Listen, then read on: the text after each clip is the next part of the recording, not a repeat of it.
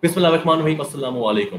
Welcome everyone to Bizverds, another episode where we talk about clean tech today. Today I have two amazing guests with me. Both of them are very dear friends, and I would like to thank both of them for actually sparing out time to be a part of Bizverds. I have Frans Nauta with me from joining me from Netherlands. He is the founder of Climate Launchpad, and I have Mehreen Shoaib with me, joining me from Karachi. She is the CEO and founder of Stimulus. I would request Frans first you to please briefly introduce yourself to our audience who is watching us live. Yeah, so my name is Frans Nauta. I've been working on making a cleaner planet since, well, for a very long time. I'd say about 40 years now. Because as a kid, I was already into it. I studied environmental technology in Wageningen University, and the last 10 years, I've mostly focused on the economic opportunities of making a cleaner planet. So building new companies, existing companies, finding new businesses by going green. Beautiful. Thank you so much, Frans, for joining us. Mehreen, I would request you to briefly introduce yourself, please. Thank you so much for having me on the show. And I work with an organization called Stimulus. It's entered, its 12th year. And I think our purpose really is to work on sustainable development, to promote that, socioeconomic development. And how we're doing that is working on cleaner, greener spaces, bringing technology partners who have a clean mentality about the environment, the use of resources, how we're thinking about cities in an urban setting, how we're making lives easy and sustainable for future generations. So we work across governments, we work across private sector, and we try to be a bridge between them. And that's how we've been supporting programs like Climate Launchpad in Pakistan. Thank you. Beautiful. And I remember I was a part of last year's Climate Launchpad Pakistan, and I completely enjoyed the whole idea of actually supporting startups and actually encouraging startups to come up with the ideas that is sustainable and is of course friendly to the planet as well. So my first question is, of course, we all know that there's a global pandemic happening right now. My question to both of you is, how are you both coping up with this current working from home, and of course, how is your team coping up with current scenario? I'll ask Frans first from you, please. Yeah, so first of all, of course, it's terrible that people are dying, and it's completely disrupting our economy. So many people are losing their jobs. The interesting thing for me has been, and I guess that's what always is true, every crisis is also a new opportunity for new stuff. So one of the things that we have been discussing with Climate Launchpad, right now it's a program where we bring our trainers to different countries. There's over 50 countries that are part of Climate Launchpad. So there's a lot of travel going on for organizing this competition. And of course, we burn a lot of carbon for that. So we've always had ambivalent thoughts on that. Right now, nobody can travel. So we are now forced to make an online version. So instead of running a small experiment, we're going to run the full-scale experiment in 55 countries or 70. We don't know exactly how many will be this year. And honestly, that process is fascinating. Of course, I'm very lucky. My family's healthy. I'm in a place where healthcare is really well. My job is not on the line right now, although it might be in the future. So I see all those sufferings. I also see the opportunity in my work. Just think, okay, in many ways this is terrible. How can we turn it into something as good as possible? So we're working very hard on that. And yeah, in all its sufferings, it's a super interesting challenge. It's very ambivalent feeling, actually. That's very true, Frans, indeed. And a lot of us who were not really thinking first to use technology in a complete way, a lot of us are pushed and, of course, forced to use technology. Mehreen, how are you coping up with the new working from home? And how are you coping up? I think seconding to what Frans is saying, it's very painful to see loss of human life. I think that's a very painful reality of this, all the innovations and ingenuities and partnerships that will come out of it. But it's painful that we have to lose so many lives for it, to learn. And I think that is something that links up well into what we're talking about today, the relevance of it, coming center stage to our lives, because it's always when something's just hit in your face and you learn to deal with it. And I think the one thing about Pakistan that I know is that we are so resilient in our mindset that sometimes we don't understand what we're facing, but we deal with it. We don't get a chance to deal with it, but the opportunity is thrown and we deal with it. And I think that's, as Frans says, I think in a place where we're all very safe. God has been very kind to us. We have accessibility to, lots of different amenities. But I will say that what something like this has done is it's created so many more opportunities and so many more partnerships between institutions, organizations, governments to bring in data, information. We represent a large country. We have large amounts of data that needs to be, coming to surface, and we will need a lot of interplay for that to happen. So I think I'm very grateful to God that I'm here at a time amongst great people where we can look to putting together great opportunities together for people so that we can deal more resiliently with such scenarios in future. Beautiful, So, beautiful, and that's thank you. beautifully said, people who are watching us live now, this is your turn. Please write your name, your organization, and write your city of residence so that Frans, Mehreen, and I know that who has joined us and who are watching us live. So please remember to write your name, your organization, and your city of residence. So let's start. Today, Frans, we're talking about clean tech, and that is a new economy driver. I'm sure, Frans, a lot of people are not very clear about clean tech. So if you can describe it to us, what is the link between this cleaner, greener planet and technology? How does that work? It goes way, way back. So it's not a new thing. And essentially, at one point, humans invented fire, for instance. And then we learned that it's not very healthy to breathe in fire. So we started building chimneys. That you could call that sort of a very early clean tech solution. We built chimneys. And from there on, we learned that if we have an industrial nation, we have lots of chimneys, and well, we still have a problem. So we put filters on the chimneys, and so it's basically it's not a complicated term, I'd say. It's simply using smart solutions to have a society with lots of welfare, but that also respects the sort of the boundaries of the planet. And well, if we're 8 billion people now almost, we put quite a strain on the planet, and for all of that to play out well, we all know we're not doing that great in many ways. Although there's also lots of progress. Like, not many people know this, but in the 60s, that is just how long is that ago? That's 60 years ago. So 1960s, tens of thousands of people died in London because of air pollution. It's not that long ago. So this is after the Second World War. Look it up, the big smog of London. I think more than 10,000 people died simply because, well, they didn't have good filters on all their chimneys. So if you look at the Western countries, they've managed to make their life environment clean. So I live in a city called Amsterdam. If I look outside, I see blue skies. And I remember getting a friend over from China, and he just kept staring at it. Like, it's so blue. He says, well, it's really simple. If in China you fix pollution from chimneys, you will have the same sky. It's been there all along. You just don't see it right now.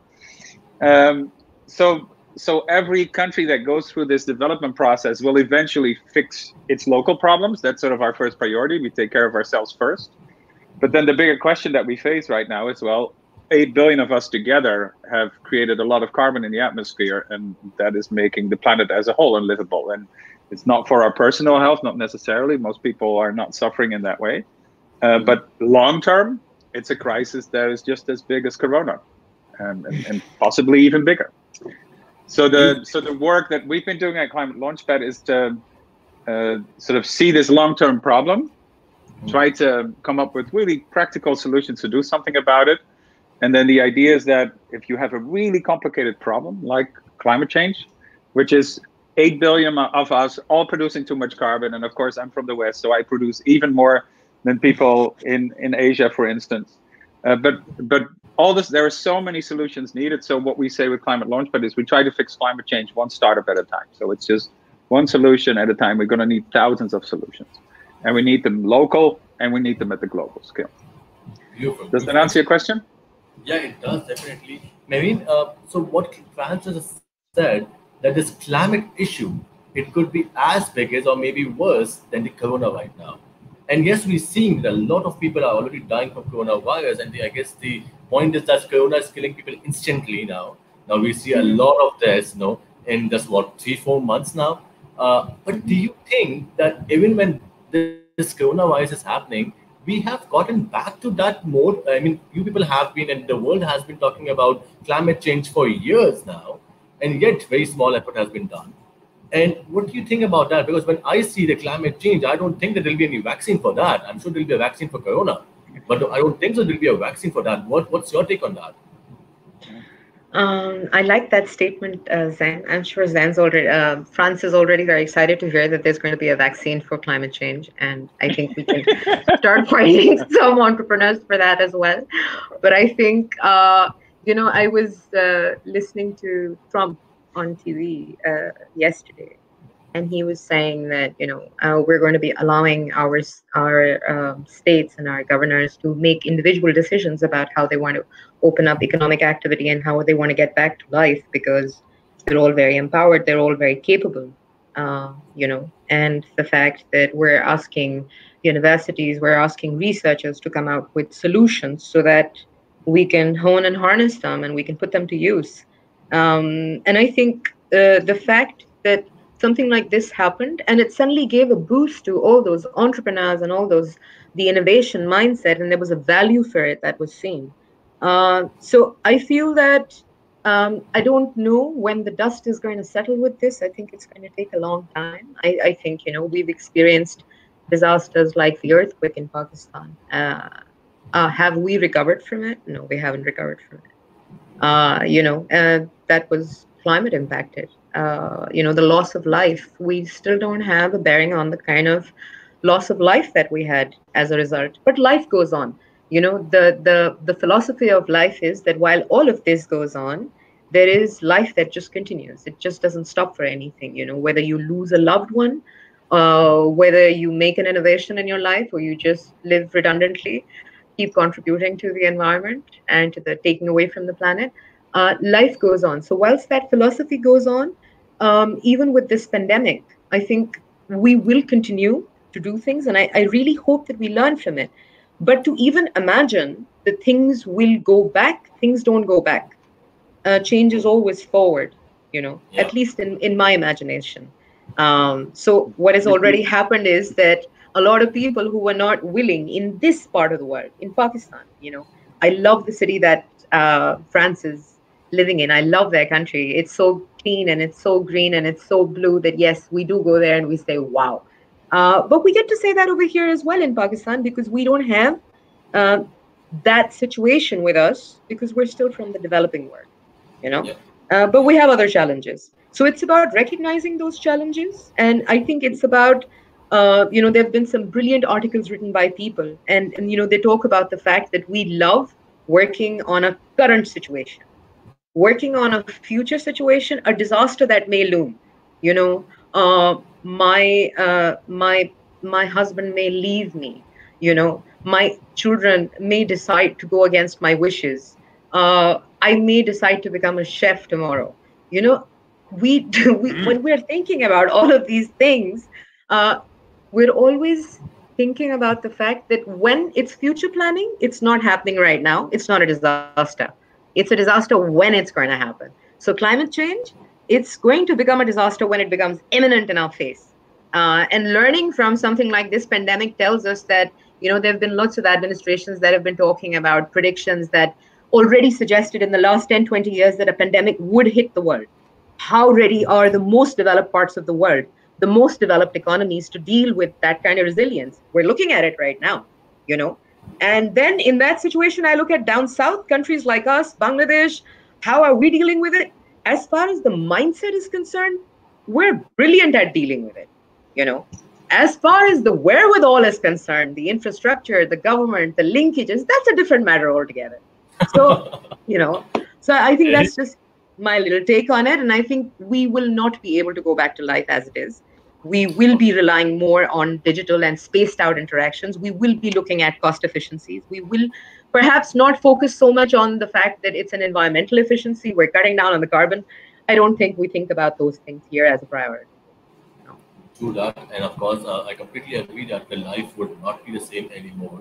So my next question is: so in this context of clean tech, do you see a clean technology as an economic driver for the future, or all those startups that are coming up and all those innovative labs that are coming up?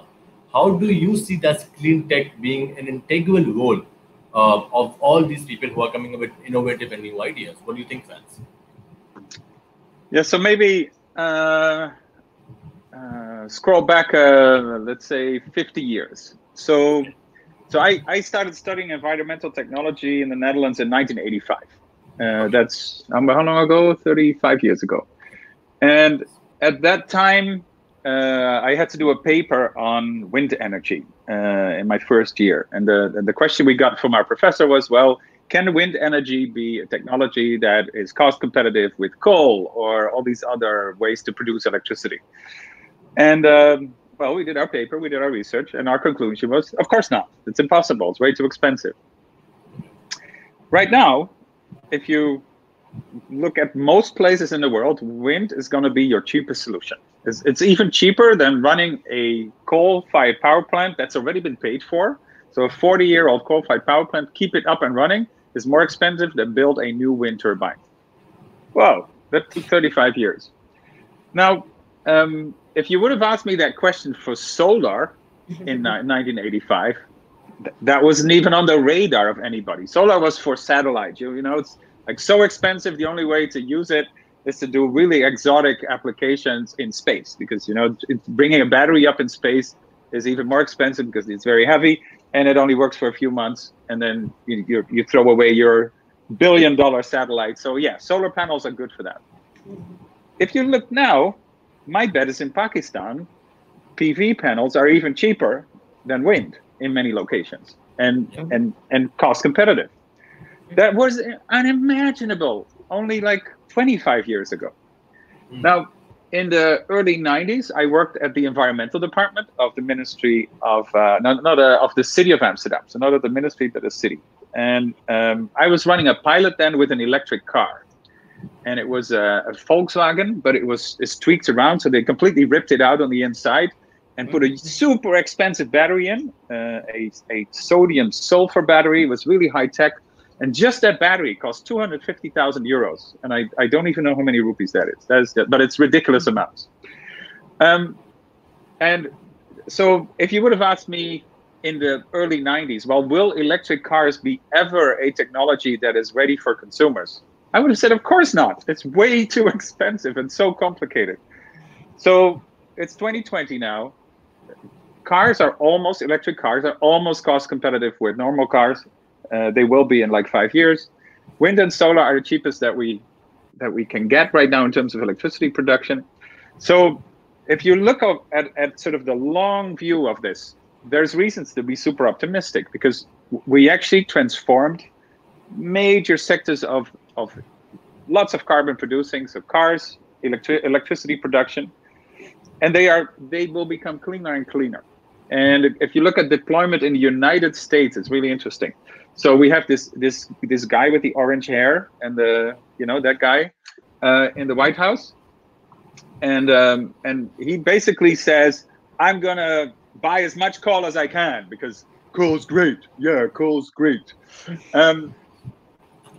What is happening right now in the United States? They're still closing down coal-fired power plants. Why is that? Because it's simply too expensive.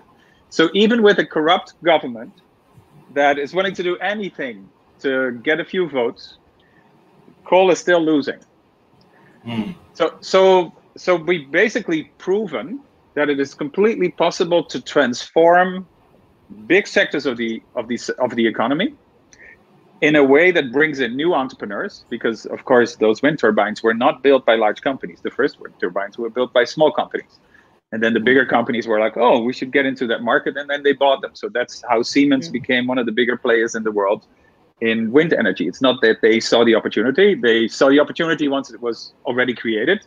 Then they bought a company for a lot of money. And now they are a big producer. So in general, I'm very optimistic.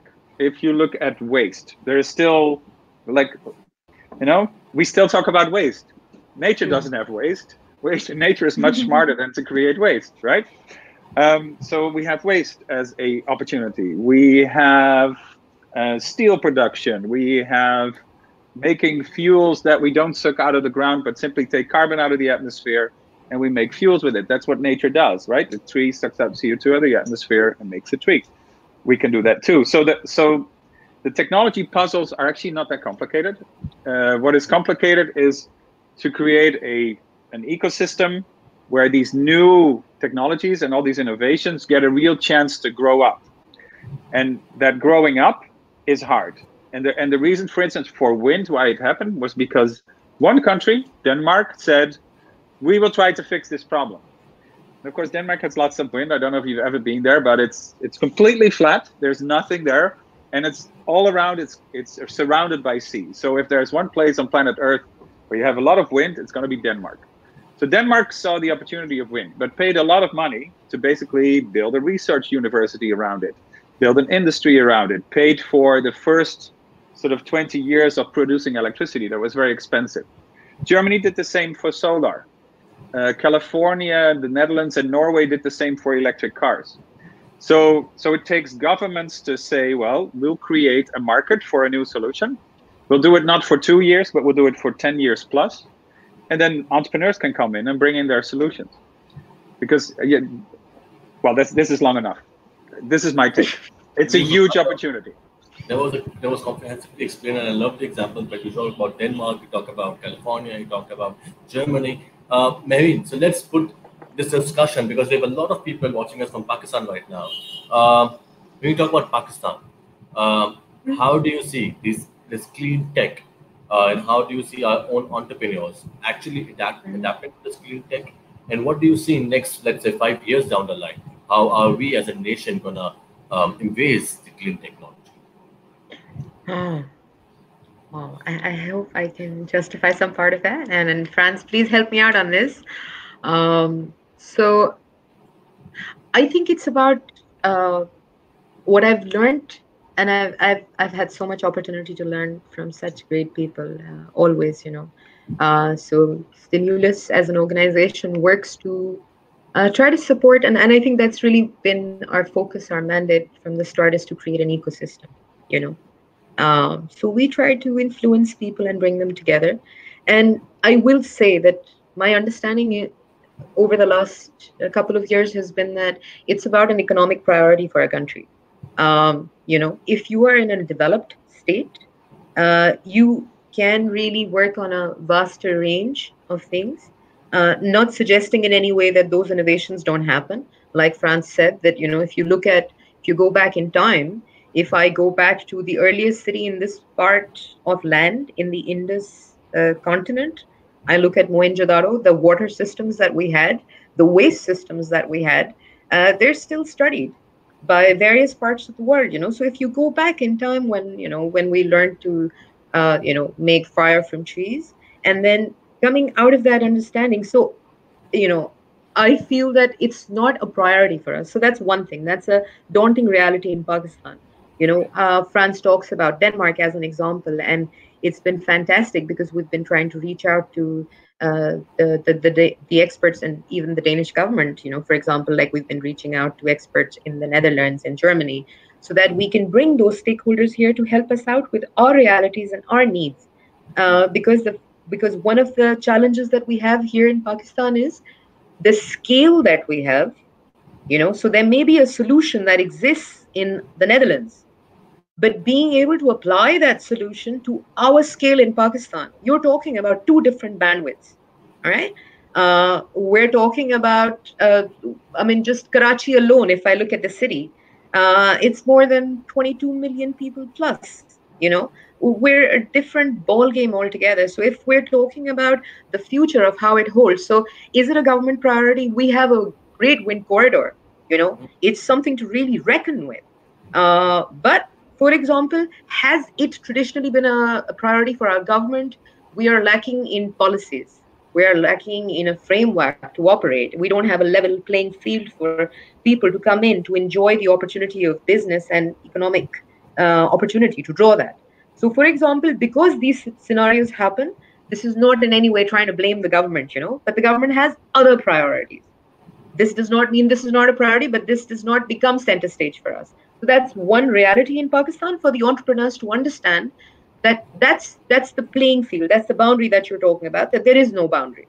You'll have to come up with scenarios. You'll have to be very resilient yourself as entrepreneurs and learn to come up with solutions that second thing, I feel that for the entrepreneurs, it's very important to have that inquisitiveness, that desire to explore, the desire to go and search for solutions that are for dealing with homegrown problems. We're such a big nation, can we locally as an economy supply to ourselves? Can we supply to the consumers of this market? Can we understand, how urban cities are understanding the concept of transition? How people transit, how people use transportation, how it creates lots of environmental impacts, and how it impacts people at an economic level. How does it make life easy? How is food stored? How is material recycled? Do we have understanding of these things? No, we don't, because it's not an economic priority. So this is what our youth needs to understand. So there will be people, and I see amongst questions a great friend from last year's program on Climate Launchpad Pakistan asking that, should we go down to the school level? Yes, we need to go down at every level so that we can make the generations that are coming up as we speak, we get them ready to understand that, there's an ongoing process that's adding to our situation, and there is a current situation in which we need to come up with solutions. So in the next 5 years, I hope that learning from the pandemic of Corona, every time I read something, I read that after the dust settles down, companies are going to go crazy, economies are going to go crazy, they're going to burn more fuel, they're going to just work 20 shifts a day, and nobody's going to stop. And the fact that the satellite looks at China and says that the atmosphere is clearing up, it's all going to come back in a week. Yeah. God forbid, if that is to happen, that must not deter climate activists, that must not deter us climate thinkers to surge forward and go out to the industry, make it more relevant. Because here in Pakistan, when we talk about a climate change solution, the industry is not in that mindset. You're not talking to people on a level playing field. The government is not understanding that as a priority. We need to break down the information. So in the next 5 years, there needs to be a lot of knowledge sharing platform like this. We need to have people like Frans and others help us build our capabilities so that our youth can use this fantastic knowledge, look at the best universities, the best people from the best academia around the world, and work on local homegrown solutions. So that's my data.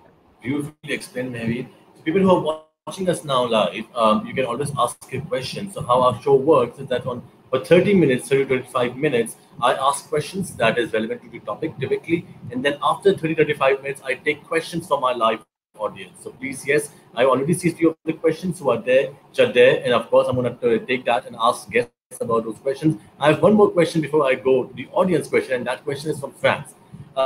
France, after 2008 global recession, we saw brands like Uber, we saw brands like Airbnb, and they came up because people had empty property, people had vacant cars, and those brands thought that, you make best use of your unused car, or you make best use of your very, very, very big villas, and let others use it.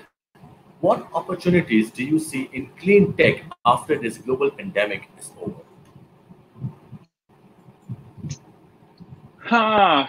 Well, if there's one thing I've learned from seeing at least 1,000 startups is to become very modest. So of course I have opinions. When I see ideas, something inside me will say, "Oh God, that's a terrible idea," or "Oh, I really like that one. That I'm sure that's going to be a success." And my success in predicting has been incredibly low. So I remember vividly a team from Germany They were called Evolo. If you want to search for them, look up a Velocopter or Volocopter. And they were two completely crazy guys. One of them was a former DJ who had tattoos all over him. He was very good at sharing wild stories about the Berlin party scene. The last thing he was qualified for is to start a company for electric flight. And what they built was sort of a big drone where a person could sit on. And he actually, if you go online and look for Volocopter, you can find him sit on a yoga ball, one of those bouncing ones, with a huge structure around him with drones. And he's literally flying. The guys, they were completely nuts. So for me, it was completely clear. This company was not going to be nothing. That was just a very bad idea. Okay. They just raised, I think, 50 million euros for a taxi service in Dubai.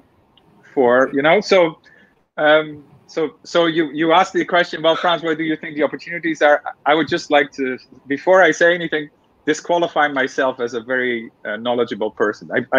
I've missed many successes of others, even though I was there at the very early start. Then, of course, I do have opinions. So what do I think? The one thing that will certainly stick around is what we are doing right now. So we've all become sort of, many people have been skeptical about doing things online. And of course, this is less fun than meeting both of you in Pakistan as we did last year. I remember vividly doing the training in Karachi, and then afterwards having drinks. I remember we had dinner at the sea, all those wonderful things. We can't do those memories here. But still, this can work pretty well. So it's still much better than nothing. So video and online is a perfect example of a disruptive innovation. And the disruptive innovations tend to be less good than the alternative, but much better than nothing, and much cheaper. So the small computer, the personal computer, it's an example from the 70s, was very cheap, couldn't do much, but was much better than nothing. And of course, completely inferior to the huge IBM mainframe computers. But people were happy to have something instead of nothing. So what I expect is this has all been a crash course for managers at the highest level of companies, of government. I mean, we just had a meeting, for God's sake, of all European leaders, and they're all behind video screens. That never happened before. So that's going to be a big new normal, I'm quite sure. Like, people will start asking the questions, well, do we really have to meet? Whereas up until now it was, well, of course we need to meet, and only if it's impossible, we'll see if we can do it over video. So that one I can certainly see. Another one that people will probably be more comfortable with now is getting stuff delivered at home. And it depends a little on what society you are, but to sort of have an infrastructure in place where people bring you stuff. You can see the same for e-medicine, although most of us prefer to see a doctor, of course. I think all of us actually prefer to see a doctor, just because they can say, it's okay, don't worry too much. And you don't really believe them if they haven't touched you or seen you. There's psychology involved there. So those are a few you can easily imagine. What I also expect, so my daughter's 13 now, and I've been telling her from the start when this happened, Eva, listen, I'm 53, you are 13. I have never seen anything like this, never. Pay attention to what's going on, because it's very unlikely that you will see this again. But this whole generation that is sort of thrown, like if you look at the millennial and the X and the Y and the Z generations, yeah, they basically had a perfect life. Especially if you look at the West, if you look at places like this, no problems. Yeah, we had a small financial crisis in 2008. Well, if you look at it backwards, it's not that big a dip. But this one, wow, it really hits, and it hits everybody's life. So I'm very curious about this generation that is sort of in their puberty, that is very aware of what's going on, and forced into something that they didn't choose themselves. And then sort of figuring out, well, we actually dealt with it quite well. Because if I look around me, if I look at any country that I see, it seems that almost everybody is coping with it quite well, apart from the suffering. I mean, that's just heartbreaking. But the rest of us, well, we're just dealing. So I'm expecting a generation that's going to be have a mindset of improvisation as a default. Whereas the generations, the past two sort of 20 years, yeah, we have a saying in Dutch, they were fed with a silver spoon, you know, everything was perfect.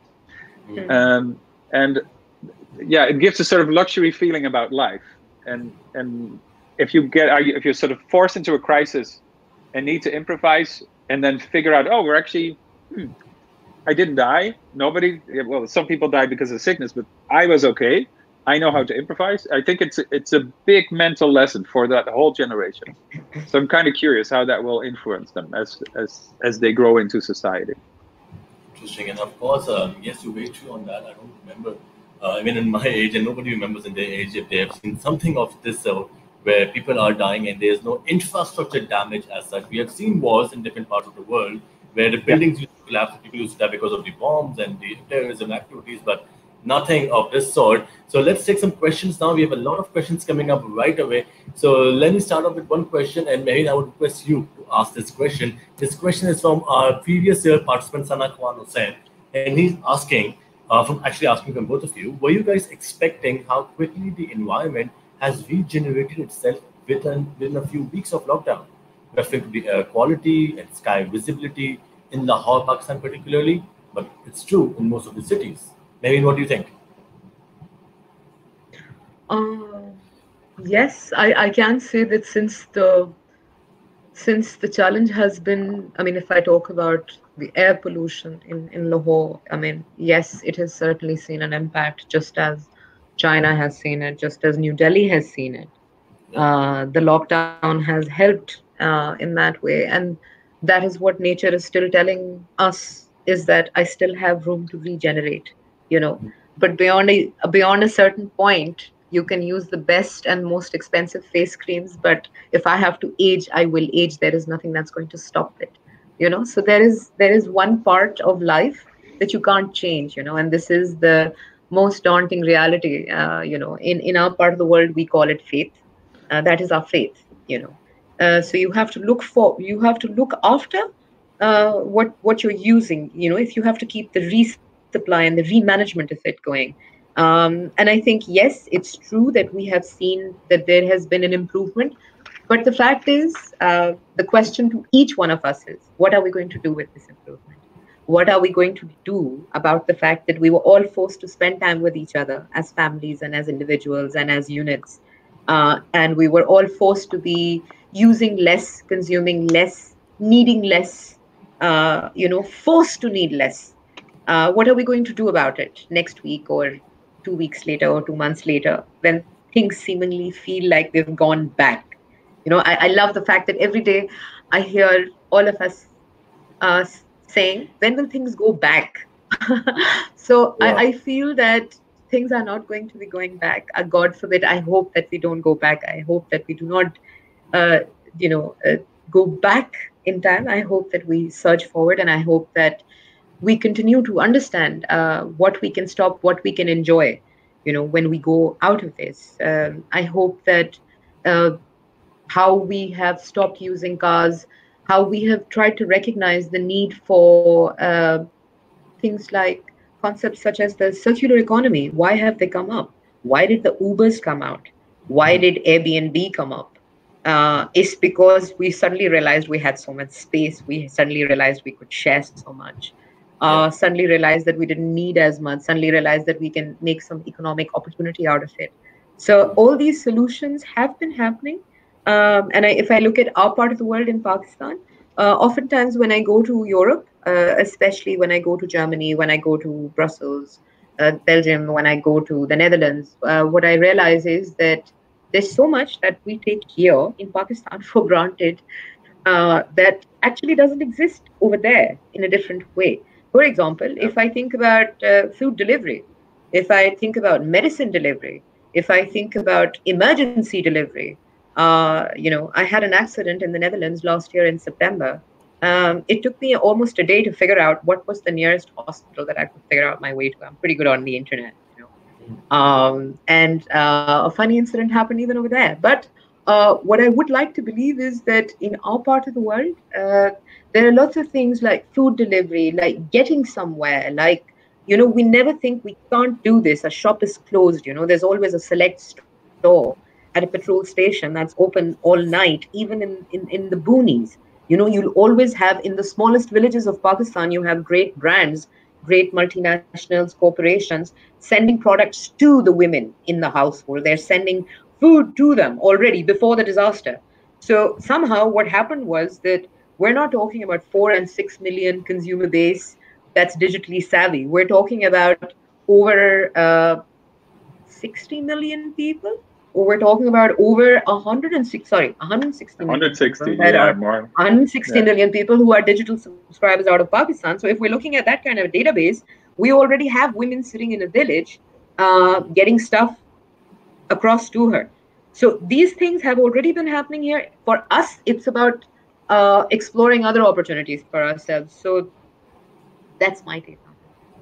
Beautifully Thanks, explained, Sana, for that question. and I guess, Faz, the next question is actually to you, and it's about Climate Launchpad. And maybe you can add two bits to it as well. So Farhad is asking that last year, for the first time, we had Pakistan represented in the Climate Launchpad. What was Mm. your general feeling to see Pakistanis actually taking care of the climate, and Pakistani startups and entrepreneurs actually? So you were in Karachi as well for the training, and of course, some of our people went to Netherlands, Amsterdam for the final competition. What was your general feeling to it? And of course, something that you want to talk about that. Yeah. Well, what is really nice about that question is that it ends with, "What is your general feeling to see us?" And my initial response when I saw that, my heart opened up. It's like, "Oh, it was so great to see all of you." So let me just say, you are a wonderful people. I'm so generous and so kind. So that was my first response. But that's more the human side of things. So on the clean tech side of things. Yeah. What was interesting for me about Pakistan? So I go to many countries, right? I probably visited 30 different countries for Climate Launchpad, and you seem to have a little bit of an underdog mindset, and it's partly because you have this big neighbor that keeps bugging you, called India, and they're even bigger than you, right? Yeah. But in terms of population, you're the 5th country in the world, something like that, 220 million people. So, so the opportunity, like Karachi has more inhabitants than my whole country. Okay, the Netherlands only has like 17 million people. We're a tiny country.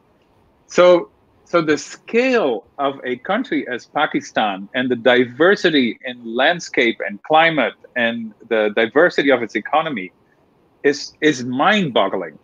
So if I would have one message in general for Pakistan as a country, is that you are huge.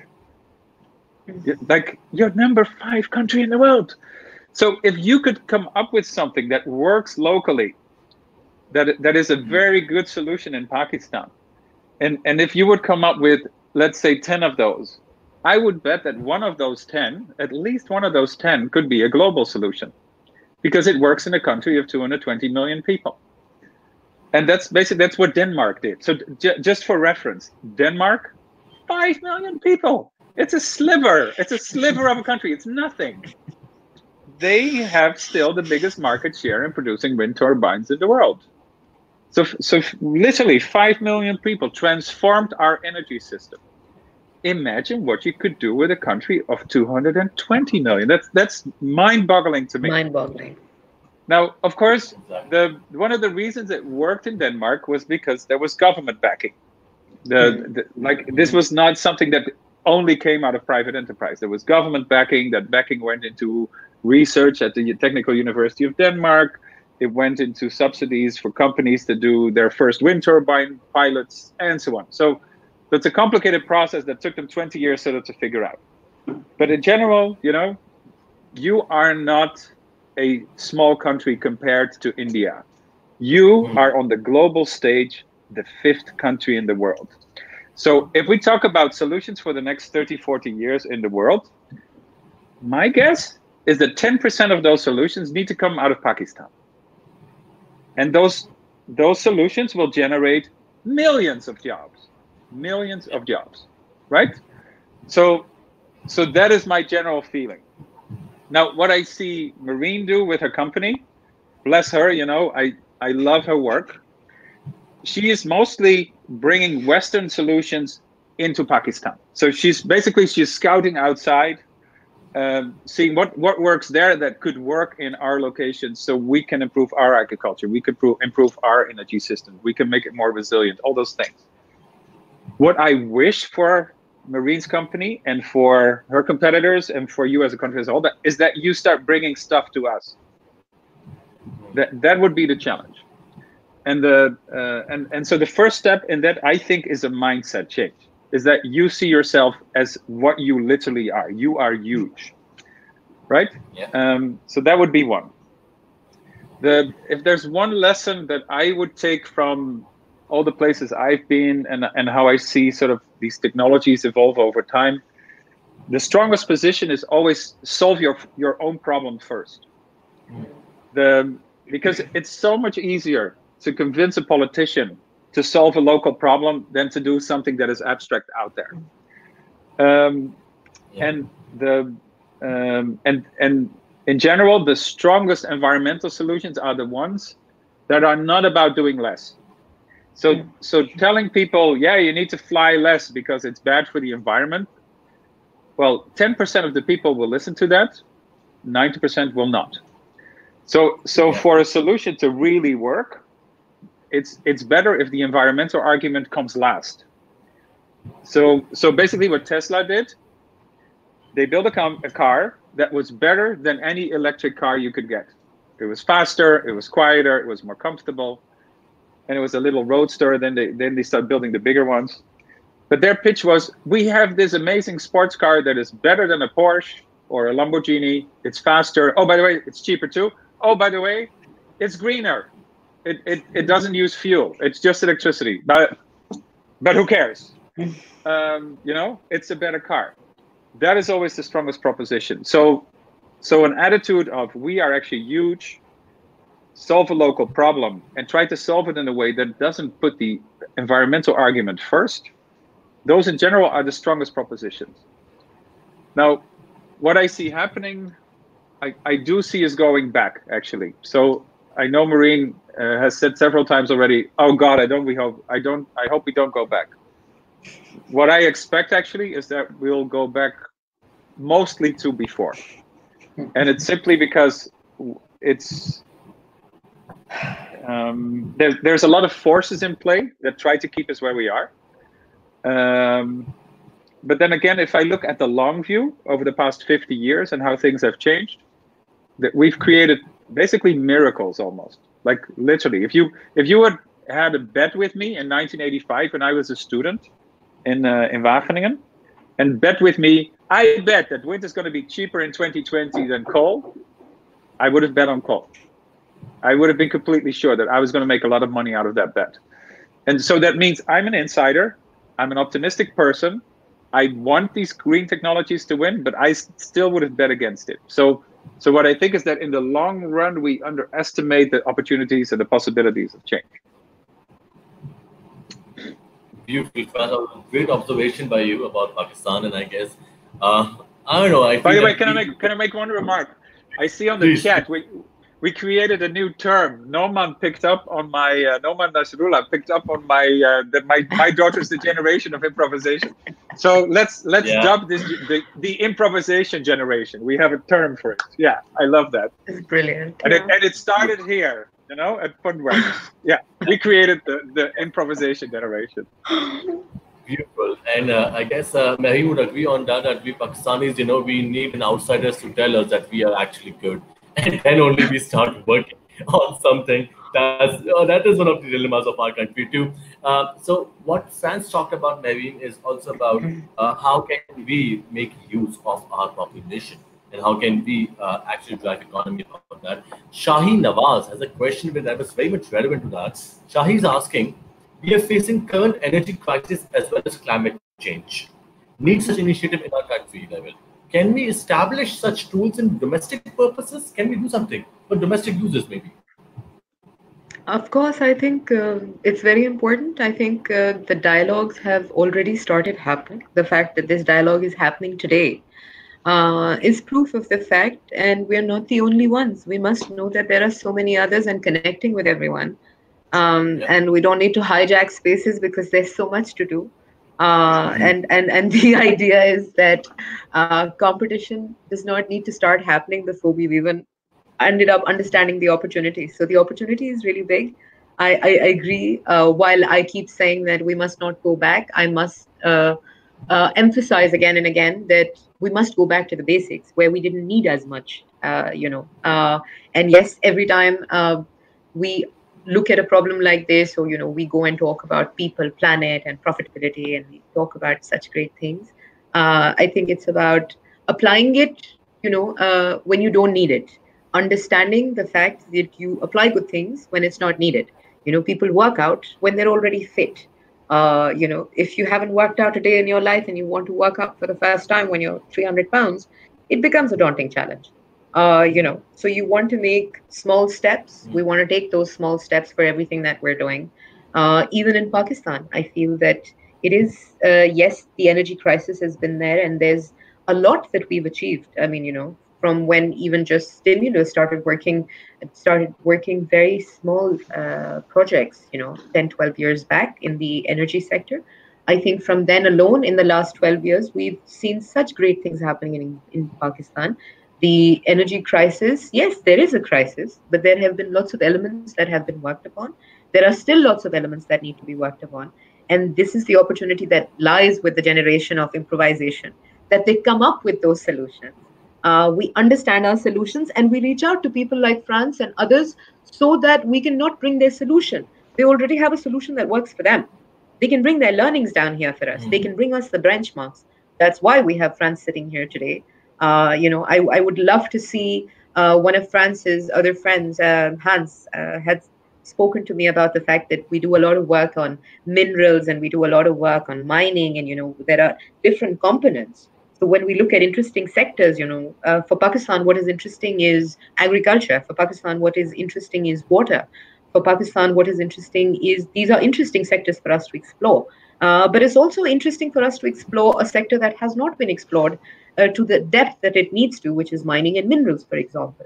When we're looking at lots of natural resources and how we can use the interplay to learn from others. And I think it's a learning mindset. It's about reaching out to people, and I hope that we continue to do this. So that's my two bits. Thank you. And that was really explained, Mehreen. There's one more question I'm going to take because right now it's 52 minutes and something, and we tend to finish our show in 60 to 65 minutes. And I'm sure a lot of people want to ask a lot of questions too. But again, we have lack of time. So my next question is for you, Frans. Fatima Anila is actually asking that few weeks of lockdown in the world and its positive impact on climate has created an evidence for climate crisis denial. Should we expect more investment available for clean tech innovations? Are we expecting that? Hello, Fatima. Thanks for your question. Yeah, it's interesting. So the thing. So I wish that this would be true, of course. And I would say that a lot of this will be down to national leaders. So every prime minister, every involved minister is trying to figure out, okay, what is my answer to this crisis? And of course, step one is trying to control the pandemic as much as we can, trying to make sure that the hospitals are not overflowing. And once sort of you get to that point, so yeah, all of Europe is in a lockdown now, we can create a little breathing space and we can start opening up the economy now again. And well, my expectations for the Netherlands, our economy probably dropped by 20%, something like that. The official economists still think it's about 7%. If I look just what's happening around me, I think they're completely missing it. So 20%. Let's assume 20% economic dip. That's unprecedented. That has never happened to the Netherlands. So all governments will come up with some sort of investment agenda that says, okay, let's compensate. Try to sort of this enormous dip in spending. Try to compensate with government spending. Invest in things that create jobs, so we sort of get this economy going again. Then, of course, what is crucial is where you will direct that money. So will you bail out airlines, or will you put that money in more solar panels that are installed across the country? Those are the types of questions, and those will be answered locally. So if you look what Obama did in 2008, they basically created a big green fund as part of their 700 billion relief. If you look at the Netherlands right now, we're in the middle of this fight, and this fight is in every country. So what we all should do as individuals is make our voices heard wherever we are, at the local level, at the provinces level, at the state level, at the federal level. So simply write your politicians, write to them that this is an opportunity to spend a lot of extra money and put them into green jobs, because green jobs, do two things: they create jobs and they do something for the environment. Because of course, everybody enjoys clean air. Like, if there's one thing we've proven with this crisis, if we shrink the economy by 20%, we all get to see blue skies. Wow, that's really interesting. Now, of course, not everybody is willing to pay that 20%. But if we can sell that blue sky by saying, well, we don't have to shrink the economy, we just need to put our money in different areas of technology and into different markets, then we can still have blue skies, but we can also have jobs. I think most politicians are going to be listening better. And then still, let's be not naive. I'm a political scientist by training too. The lobbyists from the oil industry and the aviation industry and all those, they have more phone numbers of politicians than we have.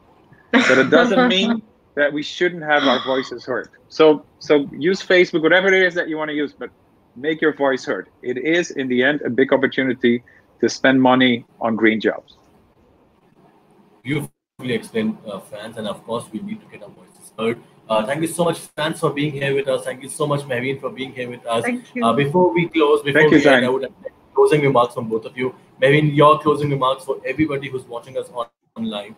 And of course, in the middle of the global pandemic right now, and Pakistan is still not there. What we see other countries hitting that plateau, we are still way weeks behind right now. Mehreen, your 2 points, your 2 suggestions for all the people who are watching us.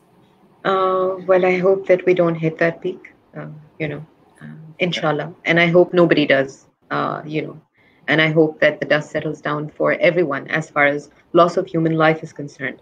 I think that human beings are so capable. They have such infinite potential that we will recover economically.